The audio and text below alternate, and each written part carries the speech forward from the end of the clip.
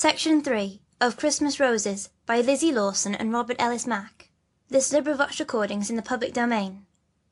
The Pet Rabbit. I have a little bunny with a coat as soft as down, and nearly all of him is white except for one bit brown.